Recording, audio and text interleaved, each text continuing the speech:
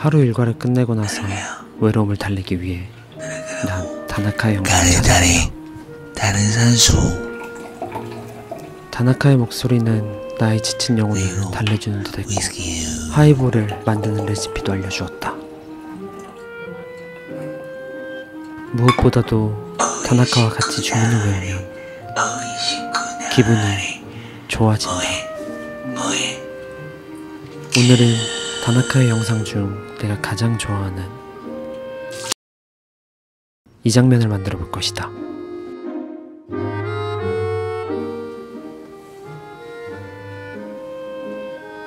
다나카 유키오. 일본에서 태어난 다나카 유키오는 1994년 놀랍게도 28살이다. 2018년 7월 한국에서 처음 활동을 시작하여 무려 4년 동안 꾸준히 활동 중이다. 요즘은 유튜브를 키면 항상 뜰 정도로 제일 지명을 많이 받는 인물이 되었지만 처음부터 이렇게 인기가 많은 것은 아니었다. 아무도 알아주지 않는 타지에서의 활동이었지만 4년 동안 꾸준히 자신의 소신을 지키며 포기하지 않고 활동해온 아주 멋진 호스트이자 가수이다. 다나카상의 아버지 다나카 카베진 씨 역시 현역으로 활동하시는 호스트로 뿌리 있는 호스트 집안 출신이다. 이렇게 멋진 다나카를 만들지 않는 것은 유튜버로서의 직무유기에 가까운 행동이기에 부랴부랴 다나카를 만들기 시작했다. 다나카의 입술은 아주 특징적이다. 살짝 튀어나온 저 아랫입술, 섹시하다.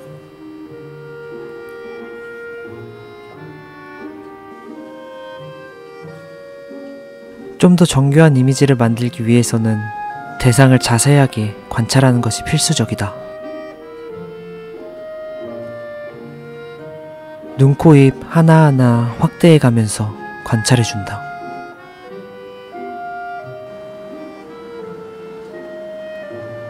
앙상한 뼈 위에 얇게 피부와 근육들을 붙여나가다 보니 어느새 다나카와 닮은 얼굴이 보이기 시작하였다. 이쯤 되면 귀도 붙여서 만들어줘야 한다. 귀를 만들어줘야 귀여우니까.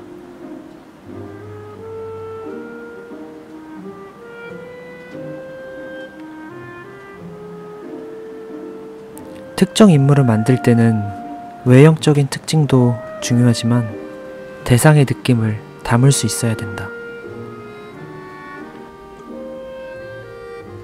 그런 느낌은 주로 눈빛에서 나온다. 그렇기 때문에 눈은 특히 신중하게 만들어줘야 한다. 곱지만 거친 피부결을 표현해준다. 붓으로 톡톡 찍어서 표현해주면 자연스럽다. 이렇게 다나카의 두상 원형이 만들어졌다. 이제 오븐에 구워 단단하게 만들어줘야 된다. 그래야 오랫동안 망가지지 않고 보관이 가능하기 때문이다. 머리가 찌그러지지 않도록 예쁘게 굴려가면서 구워준다.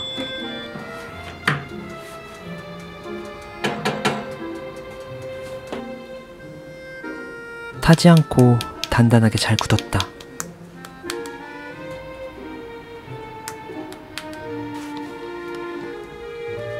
나와 같은 금손도 간혹 실수를 하기 때문에 형틀을 만들어 여러 개의 다나카 두상을 복제해 줄 것이다.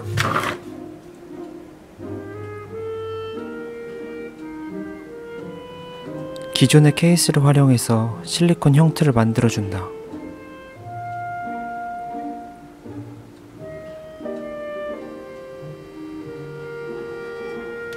단단하게 굳었다.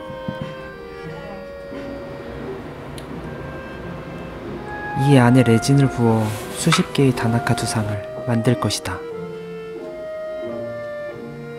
이런 식의 작업 과정은 수백 개의 다나카를 만드는 것을 가능하게 해준다. 잘 경화된 레진을 실리콘 형틀에서 꺼내어 본다.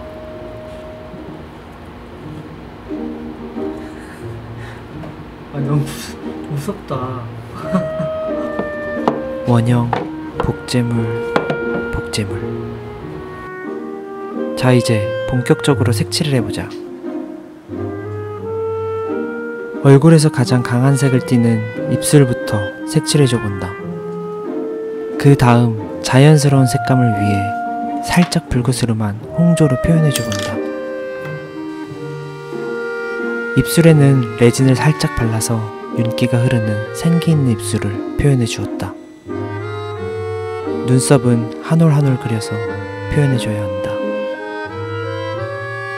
사실적인 표현을 위해서 깔끔하게 면도되었지만 은은하게 비치는 수염도 표현해 주어야 한다. 마지막으로 초롱초롱한 눈동자를 위해서 투명 레진을 발라주고 얼굴에도 윤기를 표현해 주어야 한다. 이제 다나카의 머리를 만들어 보자. 많은 사람들이 다나카의 머리가 그냥 떡진머리라고 생각할지 모르지만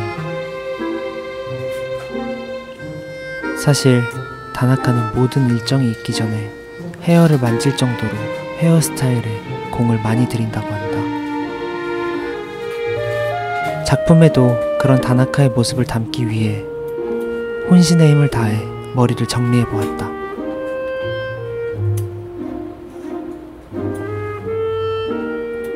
다나카의 헤어스타일은 90년대 유행했던 샤기컷을 연상시킨다. 전체적으로 긴 머리에 숫가위를 사용하여 층을 낸 헤어스타일이다.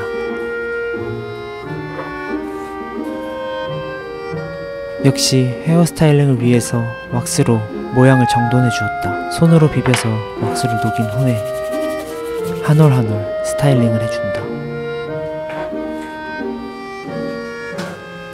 마지막으로 디스펜서를 결합시킬 차례이다. 입 안에 디스펜서와 연결될 호스를 붙여준다.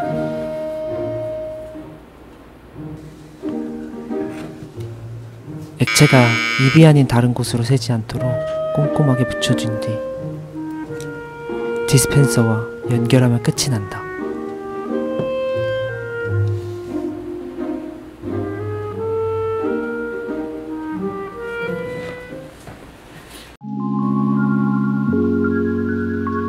이렇게 해서 다나카의 디스펜서를 완성해 보았다.